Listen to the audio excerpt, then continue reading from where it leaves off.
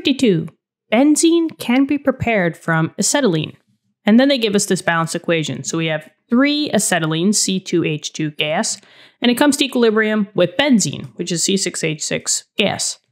Determine the equilibrium constant at 25 degrees Celsius and at 850 degrees Celsius.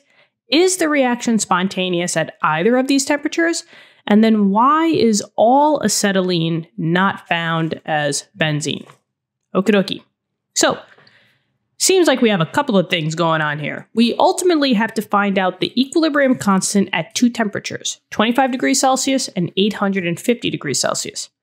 Now remember that the equilibrium constant is just a K value, right? It's capital K. K for Christina. That's me. But in this case, K for equilibrium constant. Now, it doesn't really matter what K we're searching for here, right? There's so many of them, Ka, Kb, Kc.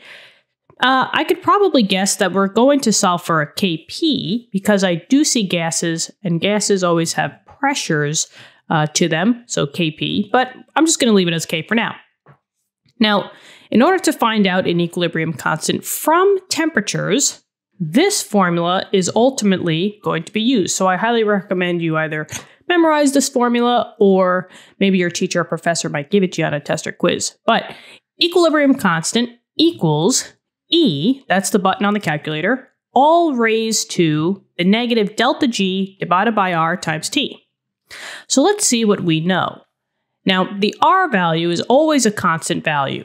R is always going to be 8.314 in this case because we're dealing with energy values. Now, the unit for R is joule per mole times Kelvin. And maybe I will try to bring this over a little bit just so that we don't run out of room. There we go. So mole times Kelvin. So the R value is going to tell you what units are allowed. So for the delta G, joules are allowed, and for the temperature, Kelvin is allowed. Now we're going to have to do this twice because I have 2 different temperatures, right? They want us to find out that equilibrium constant at 25 degrees Celsius, and then I have to do the same thing for 850 degrees Celsius. So the main thing here is let's just convert those 2 temperatures, right? I have to do it at 25 degrees Celsius and I have to do it at 850 degrees Celsius. Well, Celsius to Kelvin, that's an easy conversion, right? All I have to do is just add 273. More specifically, you could add 273.15. So in this case, room temp, which is 25, turns out to being 298.15 if we add those. And now for the 250, I'm just going to take, or not the 250, the 850. I'm going to take 850 plus 273.15. And that's the other temperature, 1,123.15. Okay. So now, the main thing is that I need to find out that delta G value. Now, a lot of you might say that, hey, we can go in the back of the textbook, get those delta G values, products minus reactants, and that'd be the end.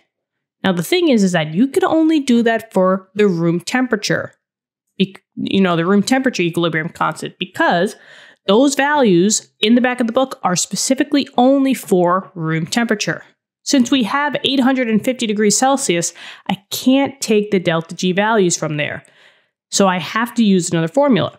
So what's the other formula that links a delta G with the temperature? It's this one down here. Delta G equals delta H, the enthalpy, minus the temperature times the entropy, delta S. But the thing is that I don't know what the delta H is, and I don't know what the delta S is. But that's why those values you could go in the back of the textbook and use those values to find out what the overall enthalpy is and the overall entropy is of the equation. So now I guess let's work with the delta H's first, right? Here I went to the back of the textbook to the appendix values to find out what the delta H value is for the acetylene and what the delta H value is for the benzene. But now how am I going to find the delta H for the whole entire reaction? Well, that's another formula. That's this right here.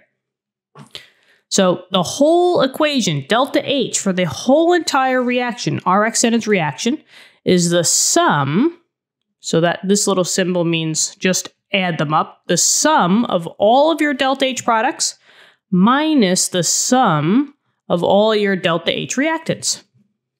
And remember that these values are only for one of your substance. So always look at that coefficient, right? You have 3 acetylenes.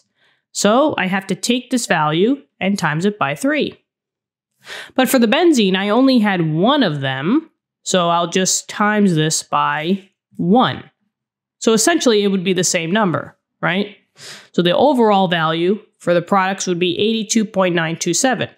But now I just have to find out what the overall value is for the acetylene. So I can say 3 times 227.4,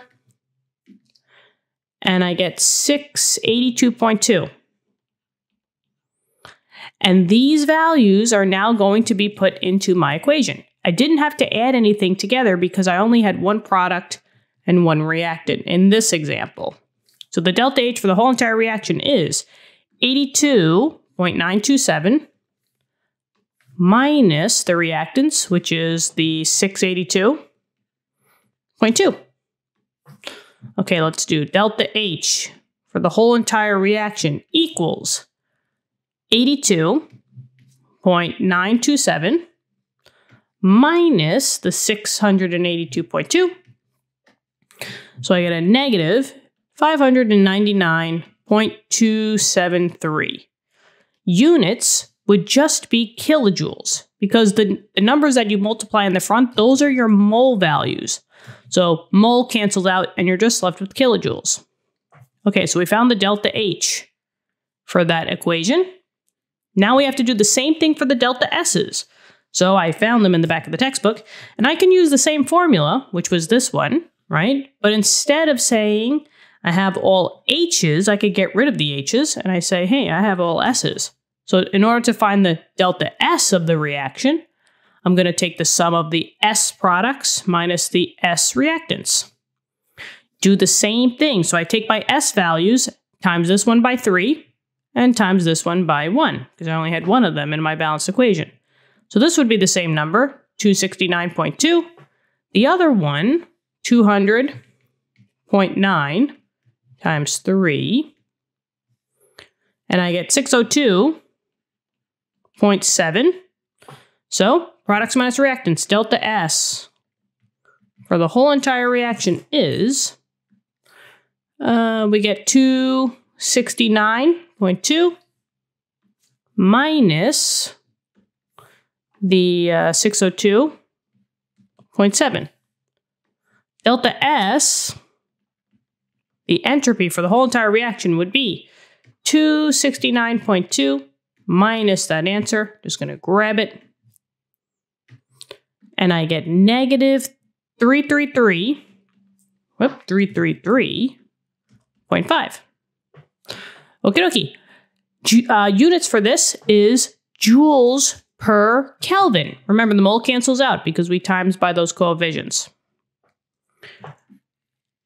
Okay, so we have the overall delta H, we have the overall delta S. Now let's find out the two temperatures. So what I'm going to do is pause the video if you need to, because I'm just going to erase some things. I'm going to erase all the work here. I'm only going to leave the answers, okay? So if you need to write anything down, just please pause the video, and then they're going bye-bye right now. So the only thing that I basically need is the delta H value, which we found out, and the delta S one. Because now we're going to split the screen. So I'm going to take this, and I guess I can copy this, right? Actually, we'll just keep this over here. And let's split this. Weep. And this side will be the 25-degree side. And this side will be the 850. 850. Okay. So for each one of them, I have to do delta G equals H minus T delta S.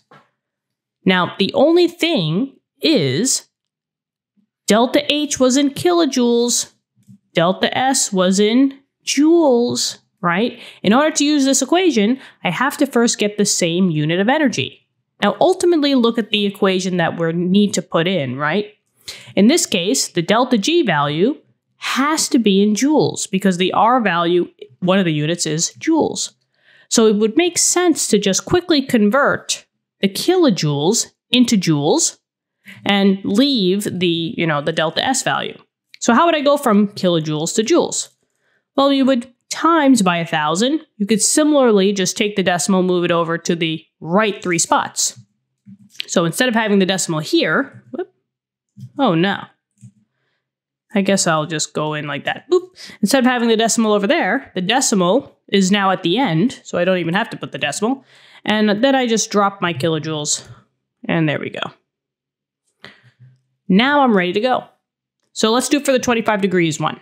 Delta G equals delta H, which is now negative 599,273, minus the temperature. This has to be in Kelvin. 25 degrees was the 298. So I have to put in 298.15. And then I'm going to times it by the delta S value, which is a negative 333.5. Okay. Now let's just set up the other delta G one, right? So delta G for this one would be the same delta H, negative 599,273, minus, now I'm going to use the 850 degrees Celsius, so that's 1123.15, times by the delta S, negative 333.5. Plug these into the calculator all in one shot, and we are good to go for here. So for the 25 degrees Celsius one, I'm going to say negative 599,273 minus 298.15 times negative 333.5. I'm just making sure that I plugged in everything correctly. And I get negative 499,839.975. And that's joules. So we could already answer these questions. Is the reaction spontaneous at either of these temperatures? Keep in mind that a delta G tells you if you're spontaneous or not, and specifically a delta G of a negative value. So since this is a negative delta G value, this is going to be spontaneous. So we answered that question already for this temperature.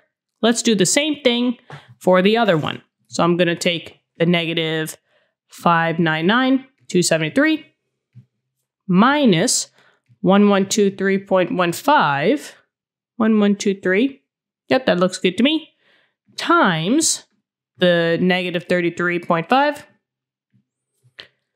and another negative value, so delta G here would be negative 224712.48. Notice how I'm not rounding because this is not the final answer, right? We still want that equilibrium constant. But it's still in joules and it's a negative value, so this is also spontaneous. Okay. So let's box that off. Now let's find that equilibrium constant. Now we're going to take this into consideration.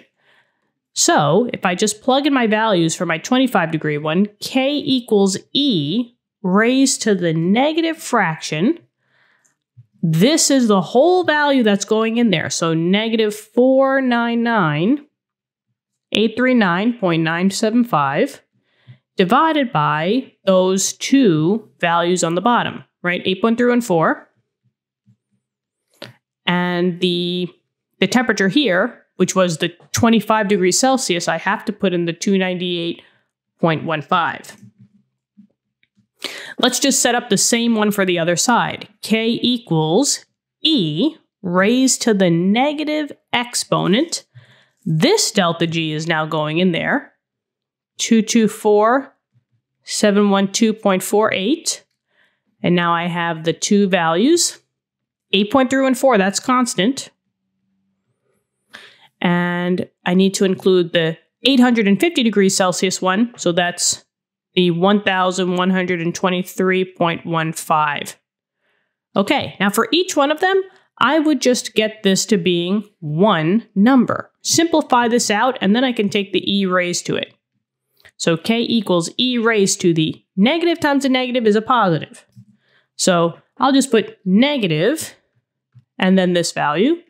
I love the TI-84 or any of the TIs that's a graphing calculator because I can just go up and grab the number that I want. Divide by 8.314, and then I'm going to press divide again by 298.15.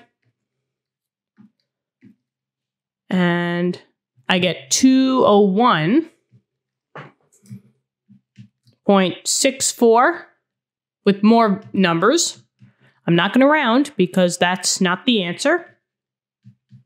So when I take my e value, I'm going to use the whole value. K equals second ln. Grab that whole number. Whoa, a big, big, big, big number. So k equals 3 point. We'll say 3.74 times 10 to the 87. Wow.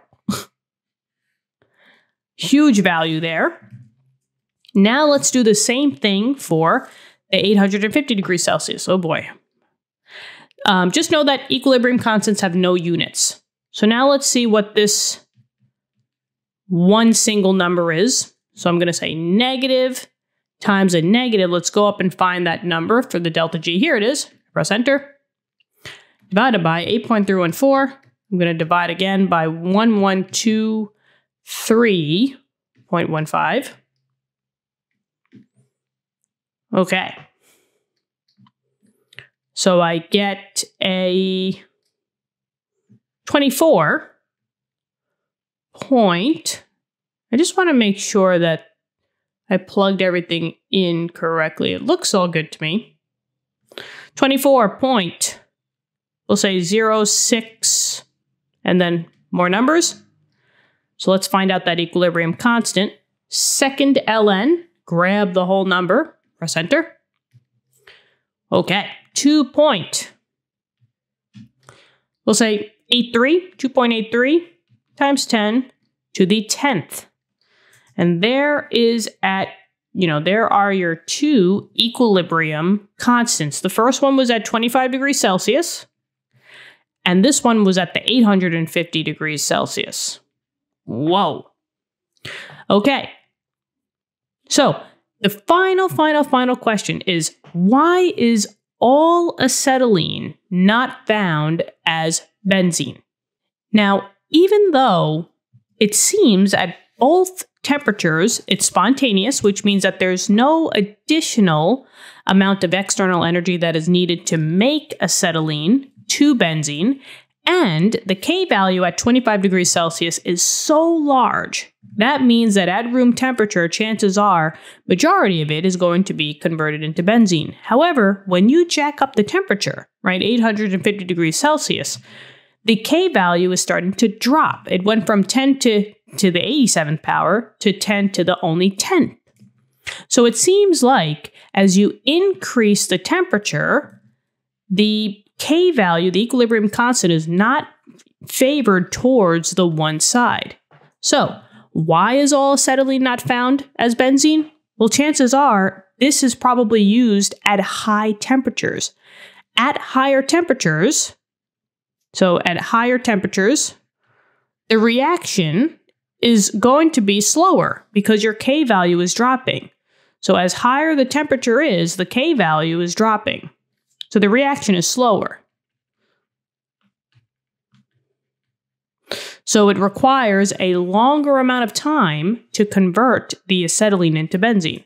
And that's why not all acetylene is just being converted into benzene. Because at higher temperatures, the conversion is slower. So of course you're going to have some acetylene in there. But hopefully this helps you out. Thank you so much for viewing the video. Subscribe to the channel. And, thanks for all your support. I really hope this is helping you. And let's keep studying hard. Let's keep learning. And I will talk to you soon. All right. Okay, bye-bye.